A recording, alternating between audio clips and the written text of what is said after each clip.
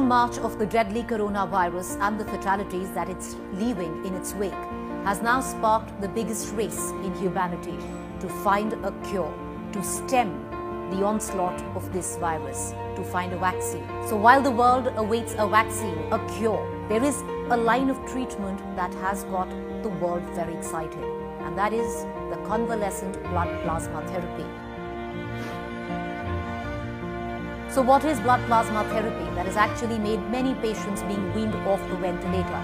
Well, let's tell you a little more about that. Plasma is the largest component of human blood, and it contains water, salt, enzymes, antibodies and all sorts of nutrients. So in this therapy, the plasma from the blood of a cured person is first extracted, screened for virus neutralizing antibodies, then it will be transferred into the patient.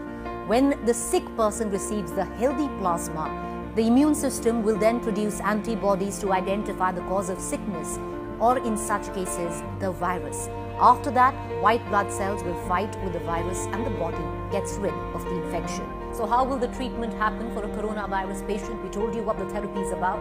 Well, in this, it's practically transferring immunity from a person who has successfully fought and overcome and recovered from coronavirus. So his body has naturally made those antibodies to fight off the coronavirus infection, to transfer the immunity through plasma from that patient or the person who has recovered to a current patient who is currently struggling with coronavirus and is actually on a ventilator and intubated.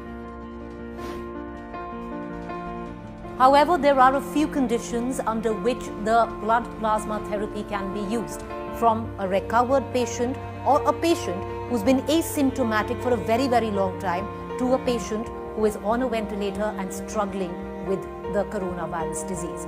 One of them, which is that the recovered patient, before he decides or she decides to donate her or his plasma, needs to be over 17 years of age, needs to weigh over 50 kilograms, needs to have no other comorbidities like diabetes, needs to be healthy.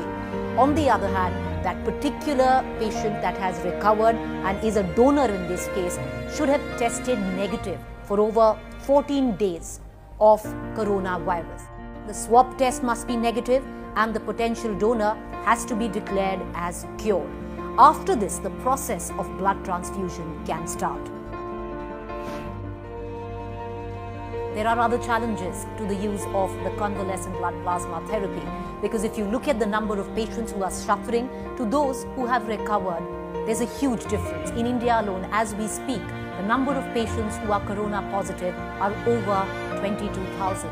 The number of patients that have been cured successfully are just over, a little over 4,700. Now, all the 4,700 in this case cannot be automatic donors, because they might not qualify physically to actually be a donor. On the other hand, all of the numbers of those who have recovered might not want to donate their plasma, because this is a voluntary exercise like blood donation.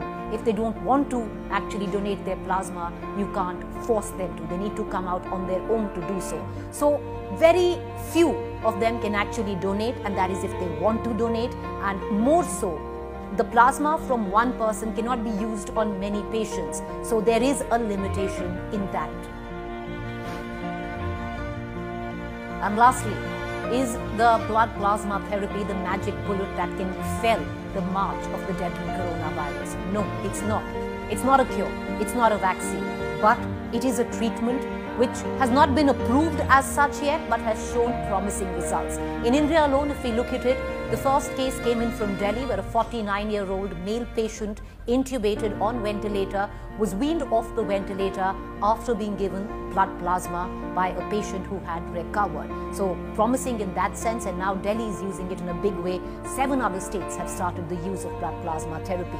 The origin of it started in China, which was the origin of the pandemic, and they had certain promising cases as well. When coronavirus outbreak happened in China, China had used the treatment to treat critical COVID-19 patients. 2 trials of plasma therapy were conducted on 15 coronavirus patients, and they showed improvement. So yes, it's not a cure, it's not a vaccine, But in these bleak times, if a patient is critical, it could very well be that small silver lining.